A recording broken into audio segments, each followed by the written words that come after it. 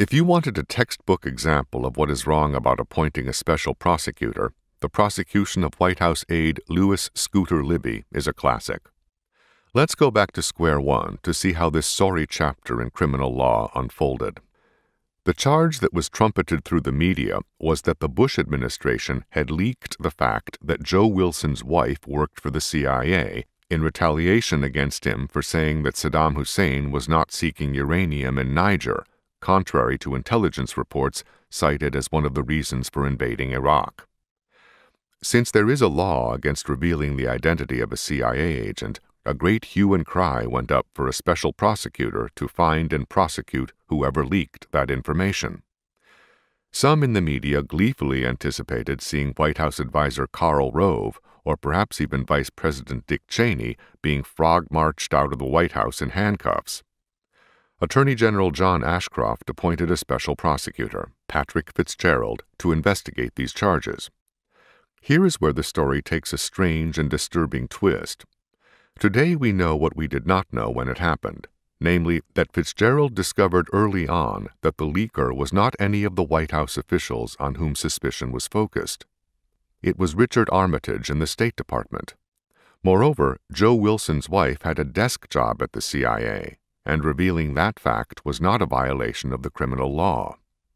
In other words, there was no crime to prosecute, and there was no mystery to solve as to who had leaked Wilson's wife's name to columnist Robert Novak. At this point, a regular prosecutor would have decided that he had other things to do than pursue an investigation of a non-mystery about a non-crime. But special prosecutors are different. Patrick Fitzgerald insisted on keeping the investigation going for 3 years and keeping secret the fact that there was no crime involved and no mystery about who leaked. In the course of this pointless investigation, it turned out that some of Scooter Libby's statements conflicted with the statements of some reporters.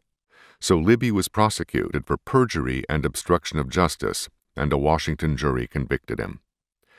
Not only did Libby's recollections differ from that of some reporters, some of those reporters differed among themselves as to what had been said, and some differed in their later testimony from what they had said in their earlier testimony.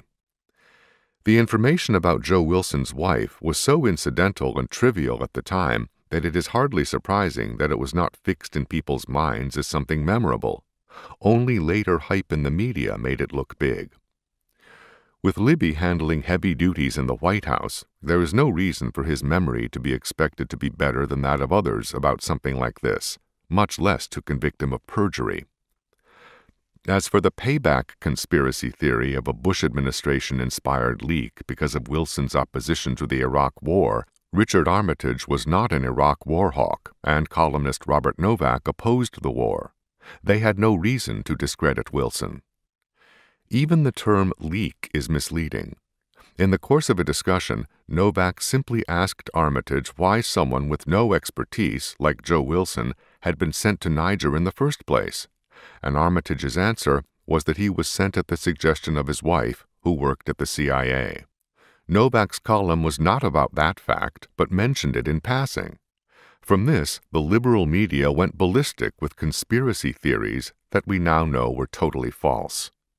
A man's life has been ruined because his memories differed from that of others, whose memories also differed among themselves, and media liberals are exulting as if their conspiracy theories had been vindicated.